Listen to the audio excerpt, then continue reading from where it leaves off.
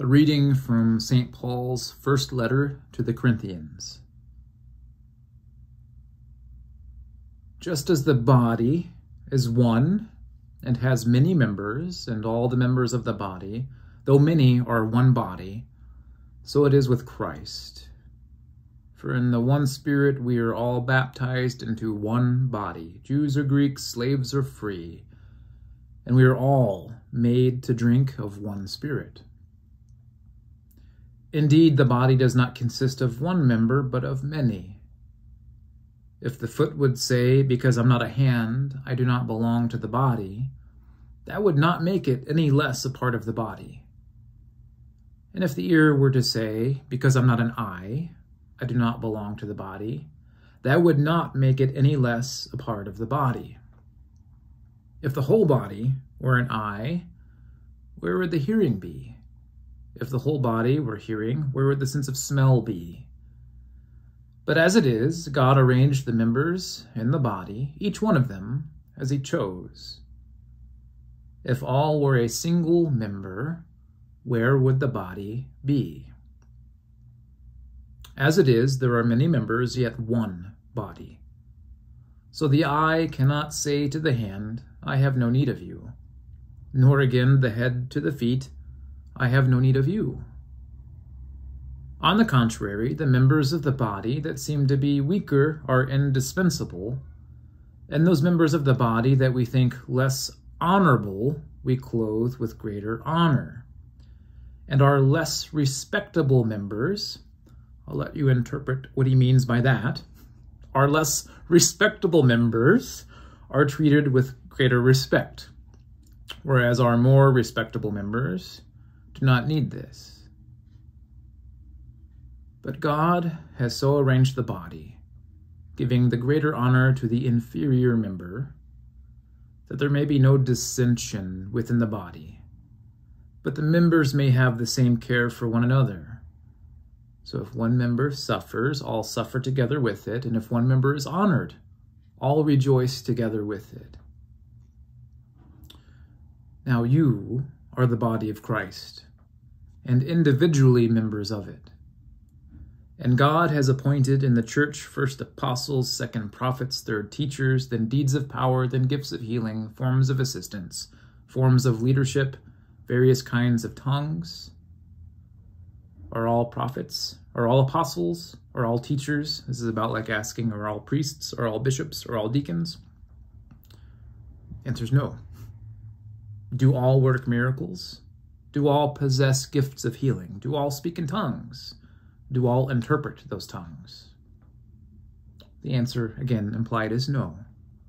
So Paul says, strive for the greater gifts. Hear what the Spirit is saying to God's people, and hear what St. Paul is saying in perhaps his his wisest of wisdom teachings.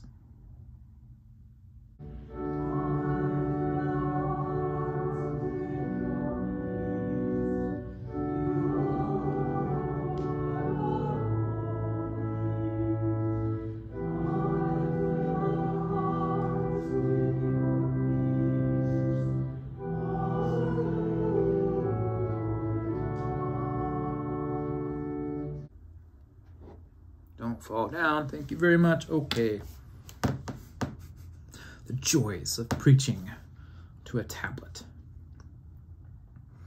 It's a weird time to be a priest, my friends. It is what it is. Anyways.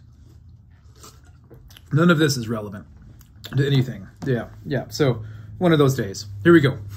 As you've noticed, I am currently at the church in my office, and I'm not recording from the sanctuary. Why? Because according to my computer screen, it says that it is 5 degrees outside, which means that the sanctuary is just a tad on the chilly side today. And rather than cranking the heat up for a 15-minute-ish sermon, actually this one's probably going to be closer to 20, just to warn you, just to waste money and Mother Earth's valuable resources, I thought I could record this sermon from the relative warmth of my office. If anybody's greatly offended that I'm not recording from the sanctuary, well, these days you have the luxury of being able to turn me off. It is what it is. Also, I can drink coffee while I preach, which is fun. So, anyhow, the name of this sermon is called The Image of God. What does it mean for us to be made in the image of God? The opening chapter of the Hebrew Bible, the opening book of Genesis, the opening chapter of that book of Genesis, after all, tells us that we human beings are made in God's image. So I'm assuming if this information is coming to us like right from the get-go, it's probably something that's pretty important for us to, figure out, to grapple with. But what exactly does this mean? That we are made in the image of the divine? Well, right out of the gate, the earliest Christians, they were not at all shy in proclaiming that God is love. So it would make an awful lot of sense to say that people are born with the capacity to love if God is love and we're made in God's image, right? And it's a very nice thought. But again, what does it mean? What are we saying by this? Are we merely saying that God feels love because most of us equate love with a feeling? Or are we saying that God does loving things because others of us like to think of love as a verb, as an action? Is this what we're saying? Are we simply saying that human beings have been created with the capacity to feel loving feelings and to do loving things? Is this what it means to be made in the image of God? I don't think so. And here's why. Because if you think about it, if this were true, it would mean that the image of God in us would be contained only to our feelings and our actions and nothing more. The problem with this way of thinking is that the entirety of your being, your personhood, it wouldn't be made in the image of God, but only certain parts of you would be. The parts that can act and the parts that can feel. And I don't know about you, but I feel like the image of God should somehow be more all-encompassing than this. And that love should be about something more than just our feelings and actions, imitating God's feelings and actions, right? I mean, think about this. Think about the first time that you fell in love, head over heels in love. Or think about your wedding day, if you've ever been married. As you were losing yourself in your beloved's lovely eyes and your beloved's embrace, was it just your feelings and actions that were impacted? Or did like all of you get wrecked, disrupted, right? Was it just feelings and actions that were impacted? Or did you find that every ounce of your entire being was completely enraptured and eclipsed by this love? You get my gist here? Were you head over heels in love? Or were you just like actions over feelings in love? It seems to me that we need a deeper definition of love if we're going to get at the heart of what it means to be made in the image of God, this God who is love. Well, from the very beginning, the church also defined what it meant whenever it boldly made the claim that God is love.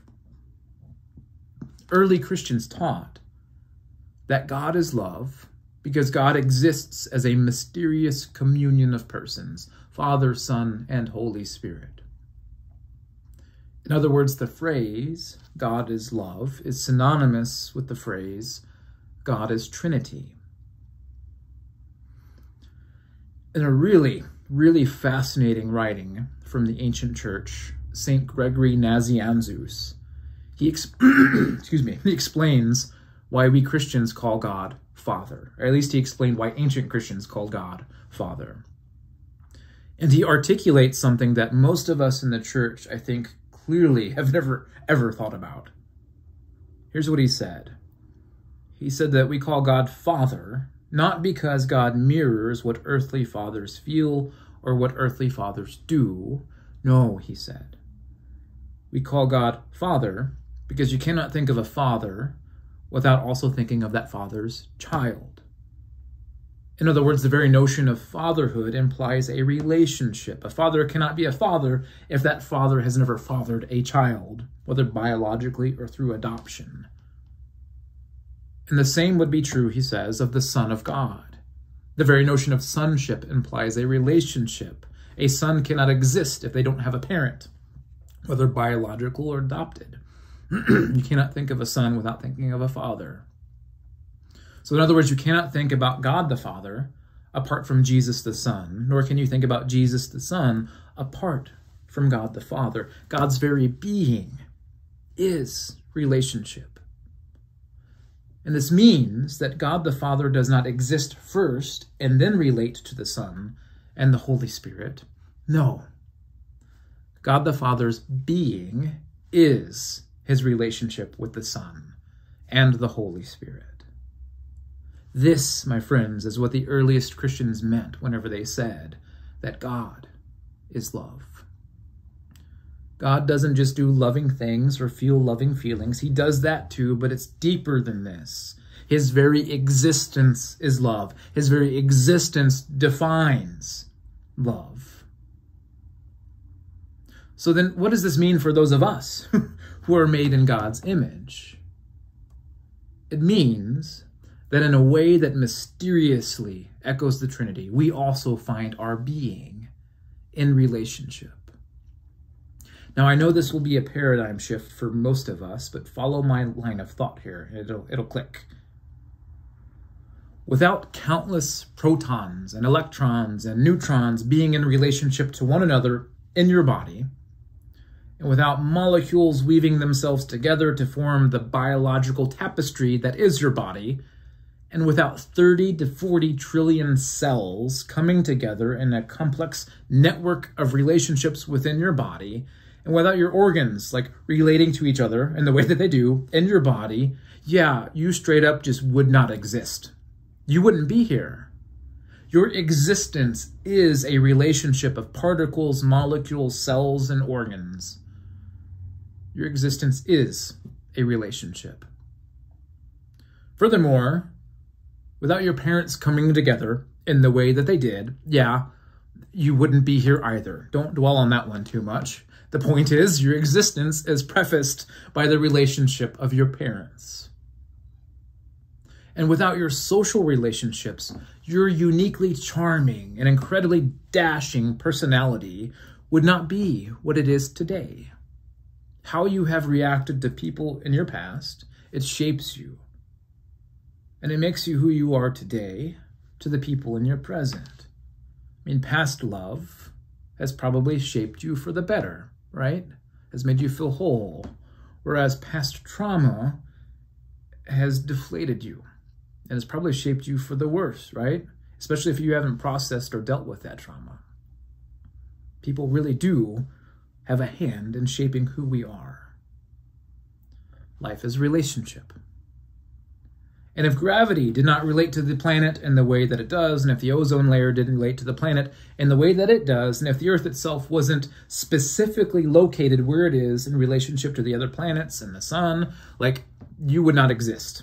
Nor would I, nor would life on this planet. Period. The point, again, all of life is relationship. Life is irreducibly relationship. Life is a cosmic tapestry of interconnectedness.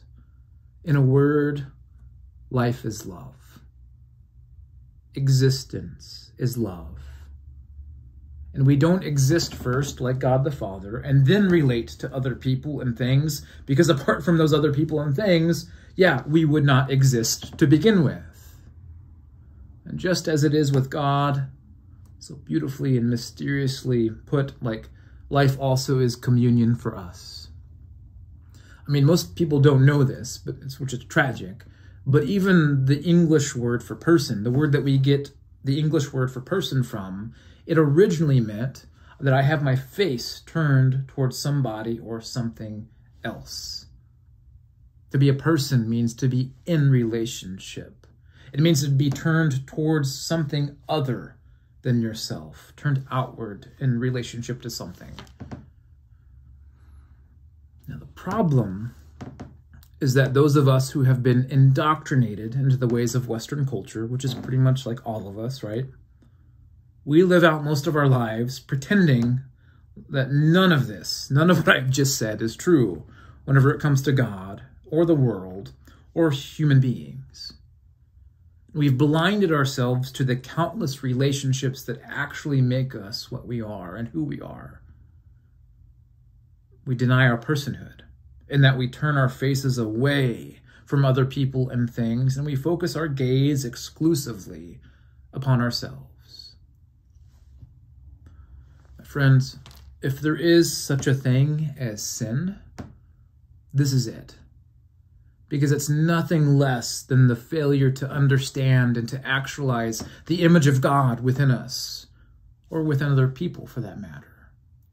For we believe today that we are self-made, self-contained individuals. We pull ourselves up by our own bootstraps and we get the job done on our own, right? We deny just how much everything and everyone else around us contributes to our being. And as a result, we treat other people and animals and plants and Mother Earth and even God as objects of consumption, as means to an end, and not as those things that play an important role in making us who we are. And we don't realize just how much cutting ourselves off from others, and just how much entrenching ourselves in our own egos, we don't realize just how much this is obliterating us individually and socially and politically. For if life itself is relationship, the more we blind ourselves to this, the more we fail to live into it, and the more we fail to find our true selves and what life is really all about. For it's only in communion, in relationship, that we discover our deepest selves and the universe's deepest wisdom.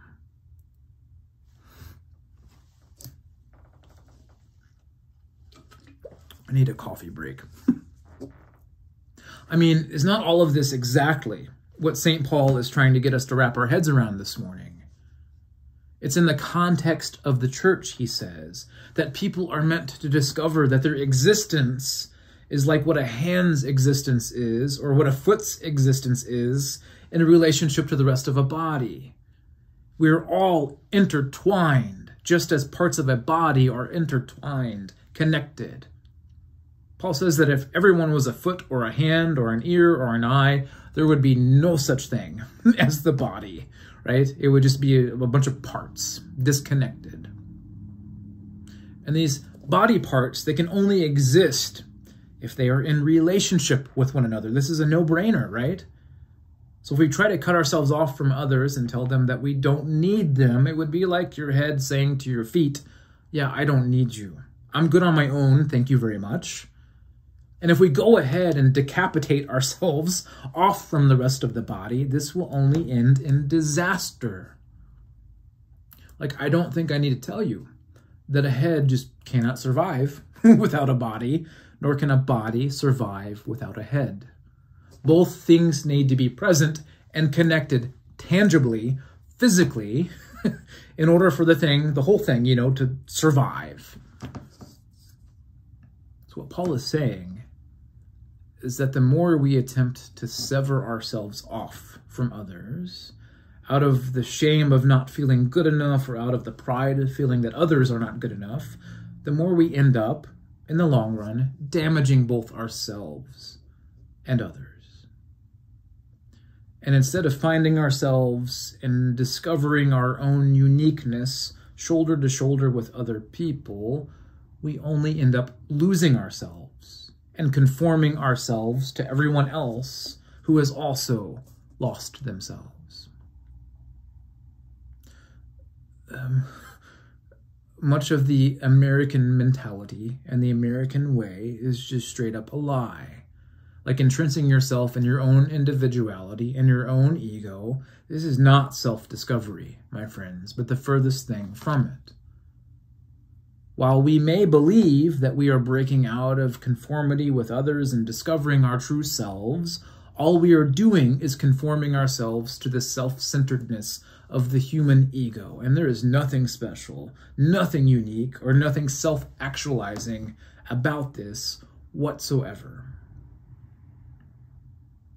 My friends, it's one thing to believe all of what I've just said in theory, and what St. Paul says in theory. It's another thing entirely to be enlightened by it and to live from it. It's one thing to believe that all of life is relationship. It's another thing entirely to let your personhood find its rest in the life that is relationship. After 2,000 years of Christianity, we have yet to fully grapple with the implications of this very orthodox, traditionally rooted, Trinitarian, and human vision.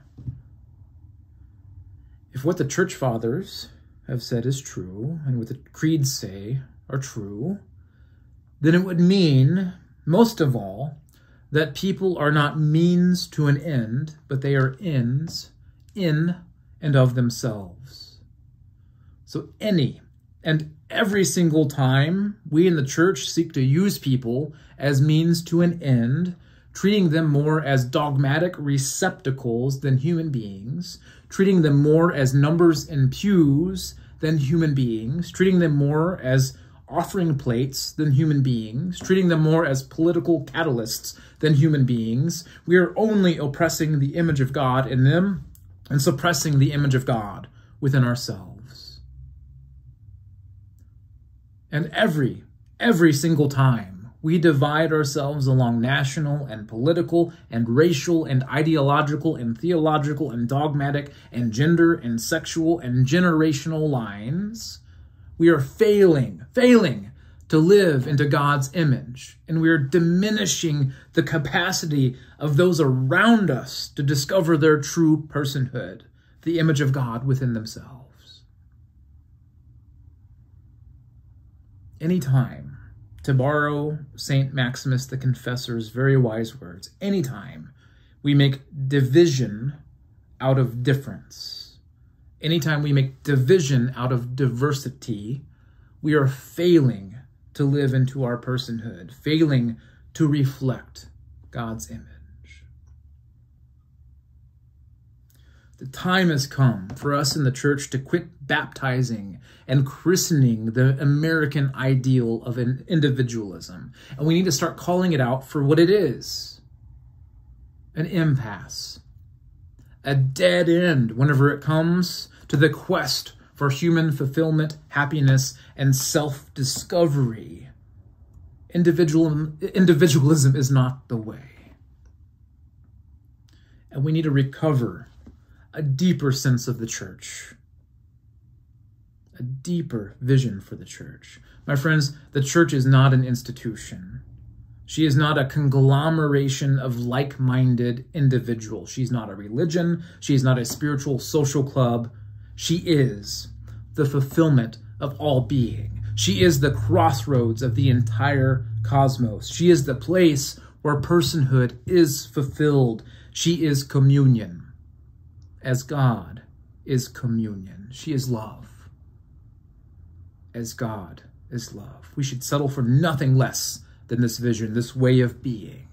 It's time for us in the church to become what we are, the unveiling of God's way of being in the world.